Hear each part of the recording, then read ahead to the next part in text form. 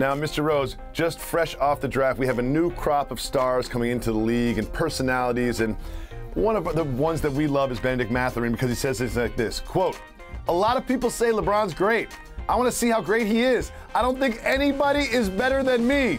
He's going to have to show me he's better than me." Jalen, what do you think about the confidence from Benedict Mathurin?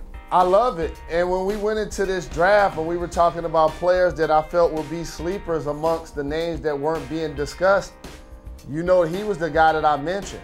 That's a great pickup for Indiana. But what this probably tells me is that he didn't grow up in the LeBron circuit. He didn't grow up going to his camps. He's probably not a Clutch client. So that's pretty much what it tells me. And it also tells me that he understands that LeBron's an all-time great. He just got drafted to play basketball.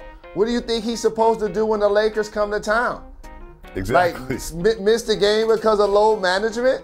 No, you try to make a name for yourself, not against the 449th player in particular in the league. You make a name for yourself against LeBron. So, Mr. Rose, explain to our audience what your mindset was when you were going into a game against prime Michael Jordan.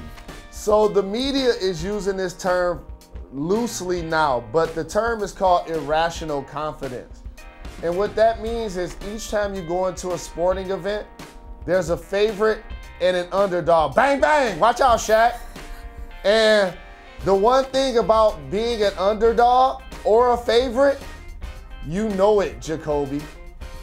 I knew when we was playing against Hakeem Olajuwon right then, playing against Gary Payton right then, against my hometown Pistons, future Hall of Famer Grant Hill. Like, we weren't the favorite, and I wasn't the favorite. So therefore, that's your chance to go make a name for yourself.